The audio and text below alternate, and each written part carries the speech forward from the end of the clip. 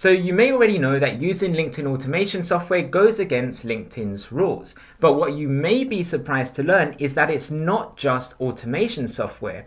There's other things that LinkedIn doesn't like you doing, and it doesn't matter if you're using automation software or not. So in this video, I want to break down two things. Number one, how can you use LinkedIn safely, no matter if you're using LinkedIn automation software or not? And number two, if you do decide to use LinkedIn automation software, then what is the safest automation tool out there right now? So to get started, like I said, it's not just automation software that LinkedIn doesn't like. In fact, many years ago, I actually hired a virtual assistant to do what LinkedIn automation software would do. And I did that because I wanted to follow all the LinkedIn rules. So LinkedIn said you can't use automation software, but at the same time, I didn't want to do all this manual work myself, so I just hired a virtual assistant to do it because it's pretty easy to do once you know how to do it and what you need to do. It's just very time consuming. That's why there's this automation software that you can use that automates a lot of these manual and tedious tasks. So I hired a virtual assistant to do what automation software would do. And guess what? I still got restricted from doing certain things with LinkedIn. And I wasn't using any automation software at all. So that taught me an important lesson, that when it comes to using LinkedIn automation software, it's not so much about the software, it's all about how you are using LinkedIn or how you're using automation software on LinkedIn. So again, it's all about how are you using LinkedIn. Now, even though I was able to contact LinkedIn and get my account unrestricted again, I still want to record this video to help you avoid some of the mistakes that I've made and some of the mistakes that I've seen other people make in the past, so that you can avoid getting restricted on LinkedIn. You can use LinkedIn safely to generate more leads and more business, and also so that you can automate your LinkedIn activity in a way that doesn't get your account blocked or restricted in any way. So let's go through how you can do that. So first, let's talk about how to use LinkedIn safely, and then I'll talk about which is the best LinkedIn automation software to use when it comes to using LinkedIn in a safe way. So first of all, when it comes to using LinkedIn safely, I want to go through these rules or guidelines so that you know what they are. No matter what automation tool you're using, you can always keep these guidelines in the back of your mind. And even if you decide not to use any automation software, at least you know what are these rules and guidelines so that you can avoid making any mistakes. Because like I said earlier in this video, it doesn't matter if you're using automation software or not. You can still get your account restricted even if you don't use any automation software if you do things in the wrong way. So there's three main things I want you to keep in mind when using LinkedIn safely. Number one is your daily activity on LinkedIn. Number two is the time between different actions that you take on LinkedIn. And number three are the devices that you use on LinkedIn. So the first one is your daily activity on LinkedIn. And what this basically means is when you're using LinkedIn day to day, so in a 24-hour period, there's different actions or things that you can do on LinkedIn. For example, you could connect to someone, that would be one action. You could also send someone a message, that would be another action. So everything that you do on LinkedIn counts as an action. And there's a limit to how many actions you can do in a 24-hour period. Now, depending if you have a free LinkedIn account or if you have a paid LinkedIn account, there's different restrictions. And LinkedIn doesn't openly say what these restrictions are. But just to give you a general guideline, if you keep the number 150 in the back of your mind, 150 is roughly how many actions you can take in a 24-hour period without getting your account restricted. When you start going higher than that, you start going a little bit into the danger zone, so you want to be very careful with that. So if you want to be safe, just make sure you don't go past 150 actions in a 24-hour period. So to give you an example, you could send out 100 LinkedIn invitations to potential clients.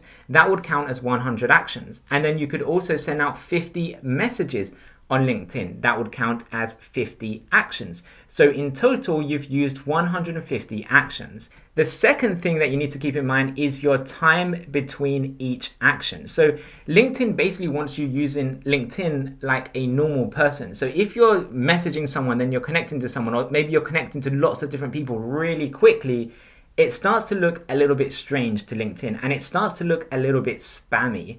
And that's where you can start getting some problems. So whenever you're going to take another action, you want to make sure that there's a delay between the time that you do the first action and the time that you do the second action.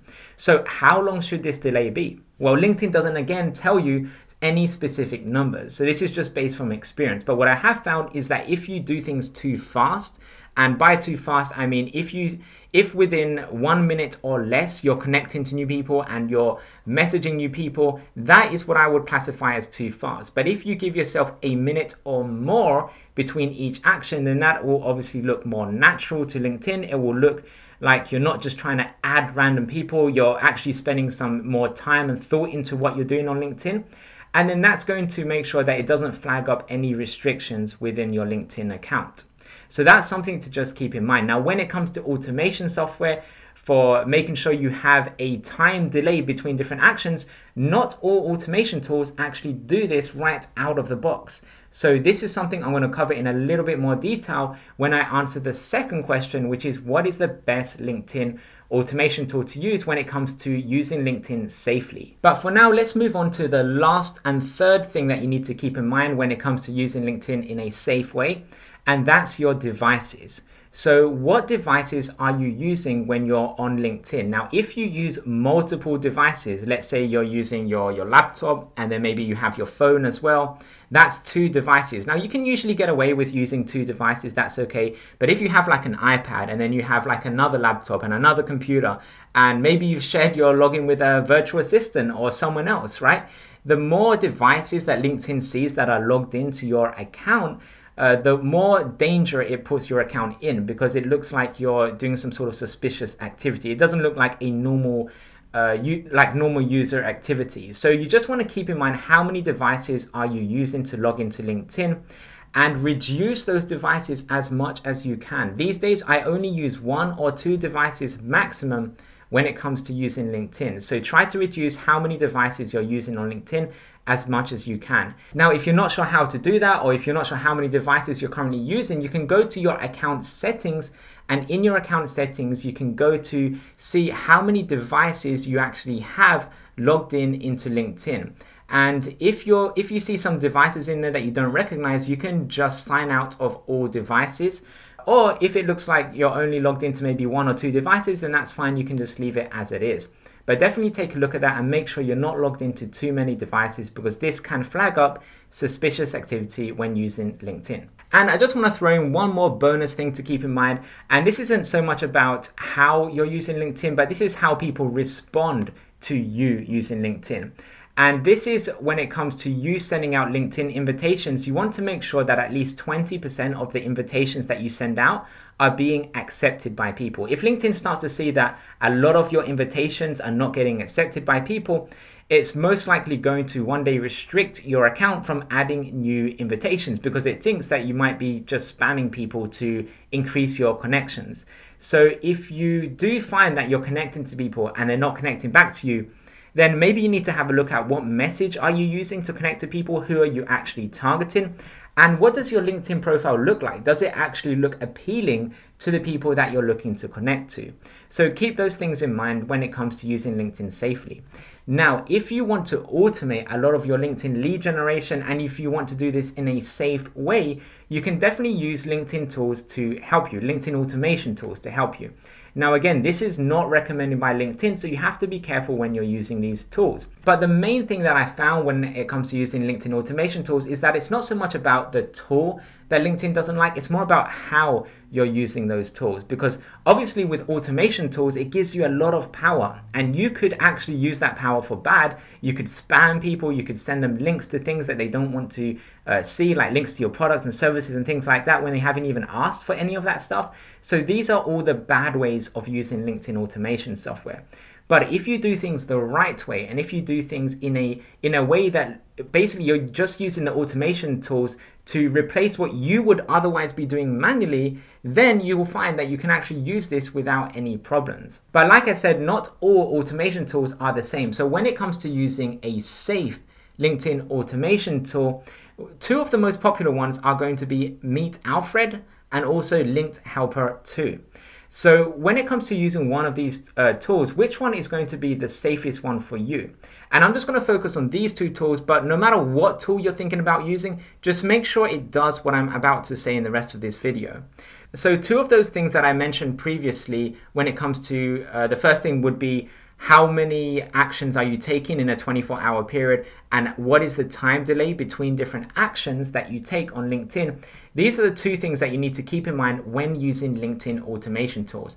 And you need to check, does this automation tool allow you to change these settings so that you can make sure you're going to be compliant with all of LinkedIn's rules and guidelines and things like that. So in the LinkedIn automation tool that you're using, just keep that in mind. Now, when it comes to using Meet Alfred and Linked Helper, for Meet Alfred, even though it's a really nice looking tool, the problem I found is that it doesn't give you a lot of control when it comes to the time delay settings between actions. And from what I've seen, it tends to work quite fast, and it's probably working a little bit too fast for my liking. And I personally would like to see more control and to be able to allow users to slow down how long it takes between different actions. Now, they might add this feature in the future. As of recording this video, I don't see that feature on there. But when it comes to using Linked Helper, that on the other hand does give you a lot of control. In fact, you can control pretty much almost everything when it comes to using LinkedIn, including what are the delay settings. How long is it going to delay between sending one message and another message, or between taking one action and another action. And you get a lot of control when it comes to using LinkedIn Helper too. So my recommendation, if you want to use the safest LinkedIn automation tool, as of right now, as of recording this video, I would say go with Linked Helper 2, because that automation tool gives you the most control.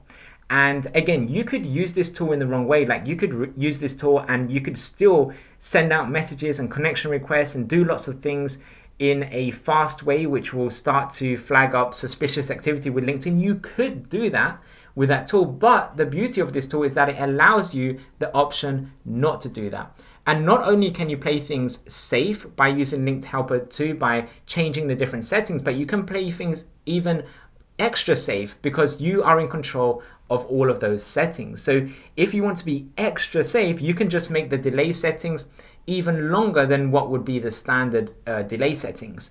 So that's just something to keep in mind when it comes to using LinkedIn automation software. Make sure that you can change those settings so that you have control with your LinkedIn account so that you can do things in a safe way. Now, this is still no guarantee that your account isn't going to get restricted or anything like that. But the good thing is that if LinkedIn does restrict your account like it did to me in the past when using virtual assistants, you can still contact LinkedIn, and usually they will actually reopen that account or reactivate or remove the restriction that you have. So again, just keep that in mind when you're using any LinkedIn automation software, and also keep those tips in mind when it comes to using LinkedIn in general.